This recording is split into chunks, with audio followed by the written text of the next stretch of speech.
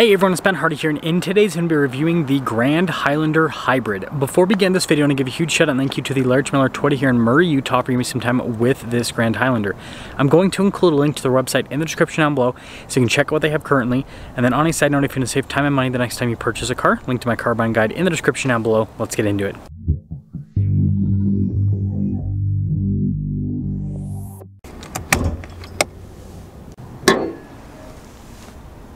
Powering this is a naturally aspirated 2.5 liter 4-cylinder paired to an eCVT and a hybrid system. Fuel economy is 36 around town and then 32 on the highway, with power outputs being about 245 horsepower. Now, before we move forward with this review, I do want to mention if you want to see more videos just like this, then I recommend you subscribe because I post content every single day. So starting with the hood, you guys can see it's got this flat, boxy design, which makes the Grand Highlander look more grand. Pretty cool headlight design down below, and I like the chrome trim that kind of goes across there. And then you guys can see the Toyota logo front and center.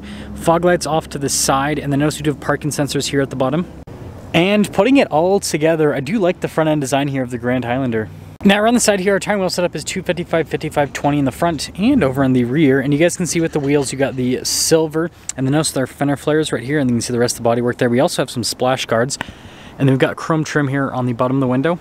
And then here is the full side view with the Grand Highlander. Now taking a look at the key fob, you guys can see we've got our lock and unlock function. We also have the opening for the hatch and the Toyota logo there as well. And popping into the rear, you guys can see Grand Highlander down below. We've got a decent amount of storage space behind the third row here. We also have a little outlet there in the back as well. And you can throw the third row down if you want even more storage. When you're all done, just press this button up here and that'll lower the hatch right back down. Pretty cool looking taillights here at the Grand Highlander. Then you guys can see Grand Highlander there. And then look at the rest of the badges. Of course, we have our HEV badge just like on the Prius. And putting it all together, let me guys think about the looks here with this particular Grand Highlander. Now taking a look at the rest of the door panel, you guys can see soft touch here at the top and down below. We also have a sunshade here for the rear passengers, and I like the stitching that goes across. I think that's pretty nifty. And you got more storage down below. And then here are the seats. You guys can see perforated all down the center portion. I do like this trim here. And they do have this latch that'll let you access the third row. Now I've been in the third row of many a Grand Highlander, and I also was just in the third row of a Lexus TX. So it can fit adults back there, but I would reserve it for kids in terms of space. Legroom here in the back's good. We also have a little storage pocket. We've got our own climate zone here in the back. We also have heated seats, which is nice. Some USBs, a little outlet down below, and then headroom. It's good. Now taking a look at the front door panel, you guys can see soft touch here at the top and then also down below. Got all of our window controls here with our mirror adjustments. Mirrors do power fold in. We also have memory seats, and then I like this trim that goes across. Blind spot monitoring with the mirrors too.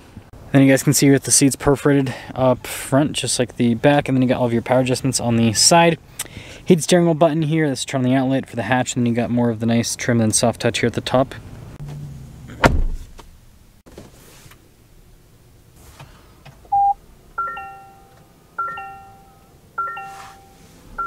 Now taking a look at the steering wheel, you guys can see soft touch all around. We also have our controls here for the adaptive cruise control, lane departure. You've got our controls for center stack, volume and voice command controls as well, and then your stocks there on the back. Now I've got this digital gauge cluster here in the center, which we can use to scroll through different bits of info here on the car there in the center. You can also kind of change the layout of the gauge cluster, as you can see, which, I don't know, I think that's pretty fun to do.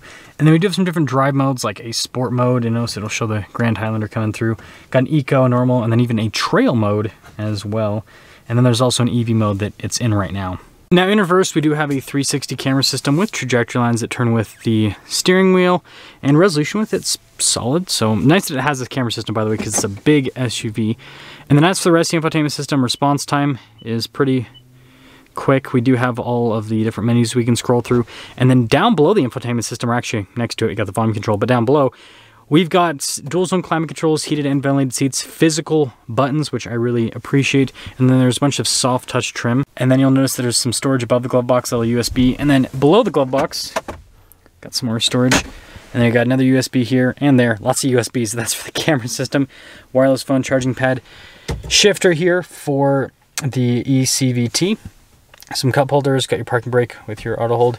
Stability control. Drive mode select here. EV mode with the hill descent control. And then you guys can see the center console.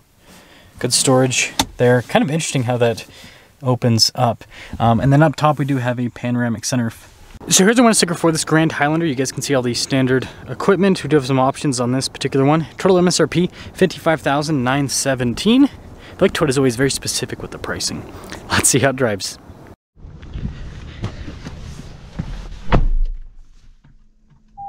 Let's talk about visibility before we set off. Here's your visibility over the hood. Both the mirrors, do blind spot monitoring. Through the rest of the rear.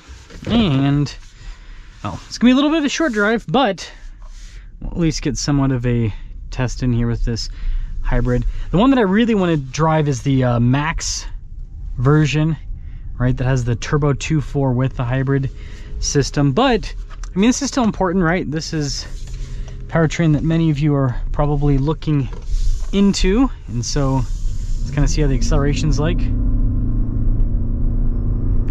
Not as bad as I thought it would be, honestly. I thought it was going to be kind of slow given the power figures that I read and the size of SUV that this is, but it's actually not slow. Get one more acceleration here.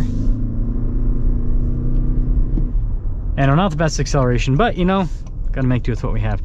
Not bad though, not bad in terms of how that accelerates. Now some other stuff with this Grand Highlander, and I do want to talk about this in this review, so I guess we'll just do a little loop here while I talk about this. I just reviewed the Lexus TX, and it helps me understand the two vehicles quite a bit more. So what I noticed, the Lexus definitely had a nicer interior in terms of the aesthetic and in terms of the material use, but the value proposition wasn't as strong. So this has a panoramic sunroof. The Lexus did not have any sunroof. This has cooled seats. The Lexus did not have cooled seats. This has a 360 camera system. The Lexus did not. This is 55 grand. The Lexus was like 59 grand for the TX. So you do pay a bit of a price premium for the Lexus over this Grand Highlander. So that was really cool for me to be able to, you know, see that in person. But with that being said, with this hybrid powertrain, this is going to be the powertrain that's going to be more about efficiency. The Hybrid Max is more about performance more than anything else. That's why it's got the crazy power figures. It's like mid 300s for the horsepower. It's like 400 pound-feet of torque. So your fuel economy is not going to be as good, but your power and performance is going to be a lot better. So it depends on what you care about more and what you value more. If you just want all-out economy, this is going to be the most economical Grand Highlander. And if you currently own a Toyota Highlander Hybrid and you like how that drives, this is a little bit heavier, so it does feel a little bit slower than the Highlander, but it drives very similar to the current Highlander Hybrid. So let me know what you guys think about the Grand Highlander in general, and especially compared to the Lexus TX. And let me know what you guys think about this hybrid Grand Highlander. And would you go for this, or would you go for the Max version, or would you just go for a standard Highlander Hybrid?